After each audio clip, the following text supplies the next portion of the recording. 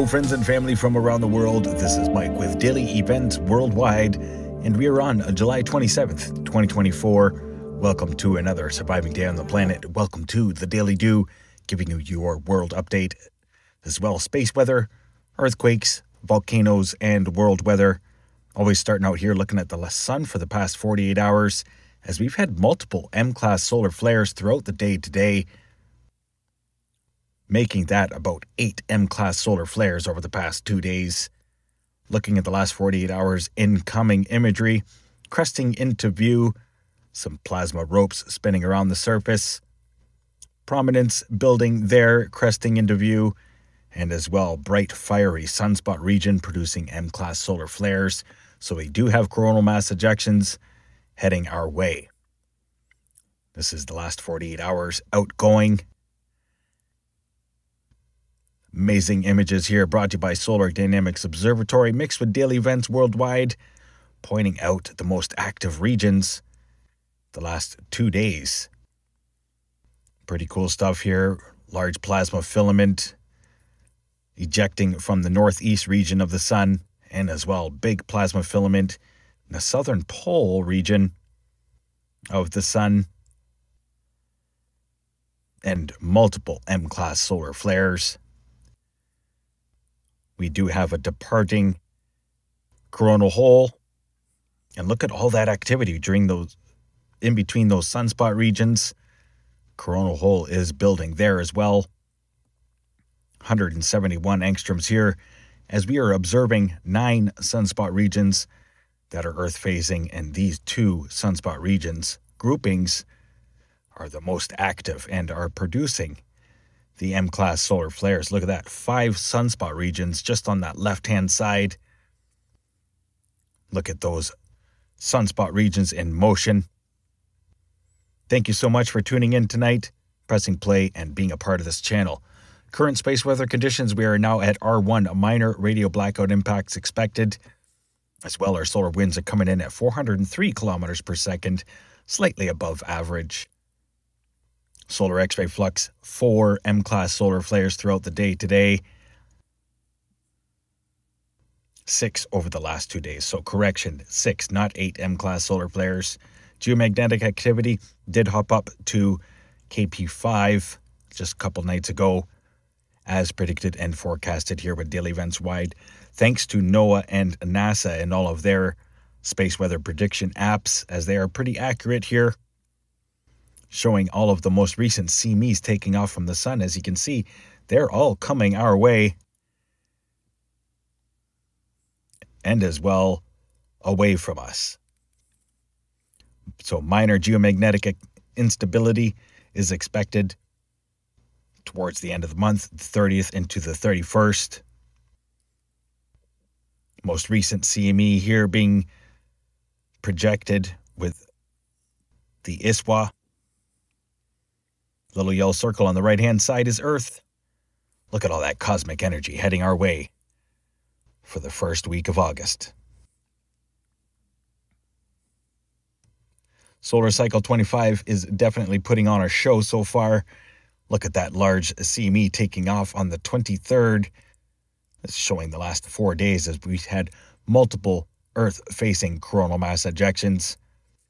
And those are pretty much explosions from either plasma filament eruptions, solar flares.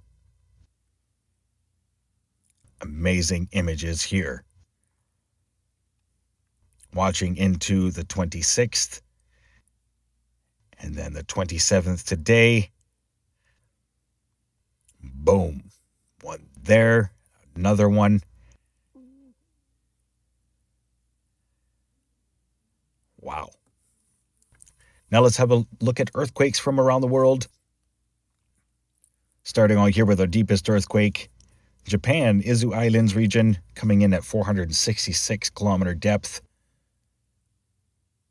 Notable earthquake there, south of Taiwan, Hengshun. Multiple landslides being reported there, over 100 landslides actually.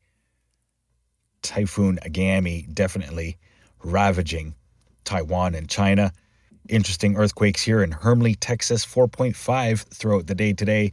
Yesterday reporting a 5.1.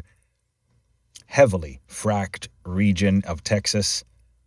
Largest earthquake the last 24 hours. Platanilo, Mexico, 5.3 magnitude earthquake. Notable there, 4.8, 4.5 through Guatemala, and 4.3 there, Colombia. Dominican Republic, Gonzalo, reporting a 4.2 magnitude earthquake. Quiet through South America, 5.3 magnitude here, South Georgia Island, Scotia Plate. Normally they're along the South Sandwich Islands. That's an interesting one. A couple earthquakes here, Sudan as well, Tokar, 4.2 and 4.7 magnitude earthquake, 4.6 there in the middle of the Mediterranean towards Greece. As well, a minor 4.1 reported at Svalbard, the North Pole. Having a look here, showing the last 7 days for shakers around the world. Interesting and notable activity through Texas. And as well, the African and Arabian plate. And of course, the earthquake swarm that occurred at Hawaii all of a sudden has gone quiet.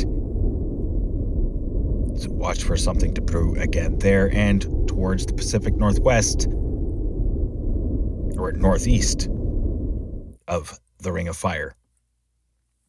Now let's have a look at our SO2 forecast brought to you by our erupting volcanoes around the world and as well the wildfires burning across our planet. So 30% of Jasper has burnt down. Thoughts and prayers going out to everybody there affected. Thoughts and prayers to everybody across Canada being smoked out by these wildfires.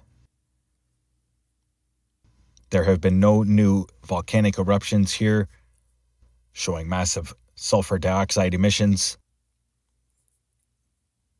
Nothing new over the last couple days. Sizable eruption at Merapi through Indonesia. Other than that, no new volcanoes awakening. Just lots of fires ravaging Central Africa, Central South America, and as well, of course, Canada, United States, and up into the Northwest Territories. Now let's have a look at our world weather forecast as Typhoon Gami has made landfall through China. Lots of rain and strong winds associated. It's going to maintain its center of low strength heading towards North Korea and eastern Russia for the long range. No typhoons or super typhoons here developing or forecast coming into the next month of August. Having a look here over North America, low pressure system heading across the Hudson Bay, set to bring waves of moisture and extreme heat will be prevalent throughout North America all week long as we are in the height of summer and it should be very warm. So stay coolio out there and watch for daily evaporation storms, especially towards the end of the month. Pretty strong system here raking across the eastern seaboard. And possible hurricane developing for Miami and the Carolina states for the long range. So stay tuned as these forecasts do and can change quickly. Overlooking Europe and Africa, low pressure center here south of Iceland will eventually start making landfall through the United Kingdom and Ireland, but not until the long-range forecast. Having a look here at satellite imagery showing all of the smoke and the fires that are burning across Northern California and as well through Oregon. Last I heard, there were 950 fires across Canada being reported, over 1,200 being reported across North American soil.